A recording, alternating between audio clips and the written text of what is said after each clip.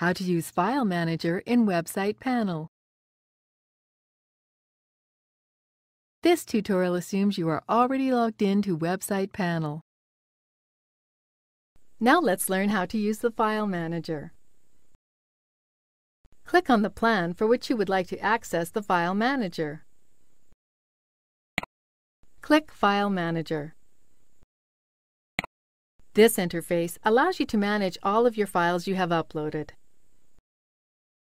You can upload files by clicking this button. Click Choose File to find the file you want to upload.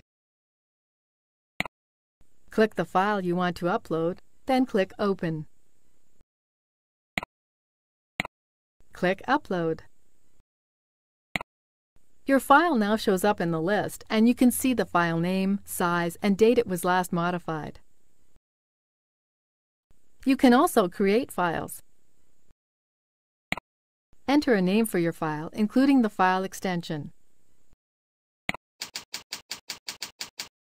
You can also enter optional content for your file. Click Create when you are ready. The new file now shows up in the list as well. You can also create a new folder to organize your files. Enter a name for your folder and click Create. You can edit the name of the folder you just added.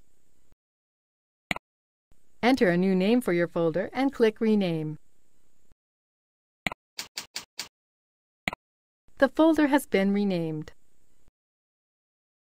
The File Manager also allows you to create a Microsoft Access database. Enter a name for your database and click Create.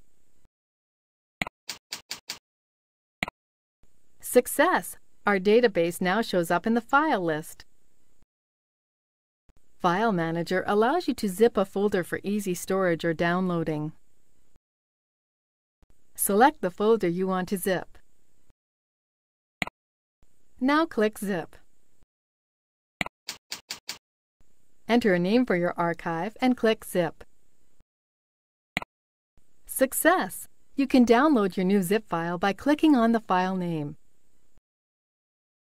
You can also unzip your file by selecting it and clicking Unzip.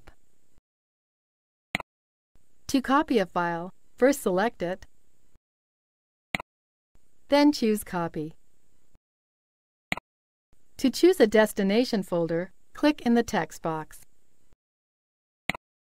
You can now browse for the folder you want to copy the file to. Click Copy. You can view the copied file by clicking on the folder. We can see that it appears in the list. If you decide you don't want the file here after all, you can select it and click Delete. Click Delete to confirm file deletion.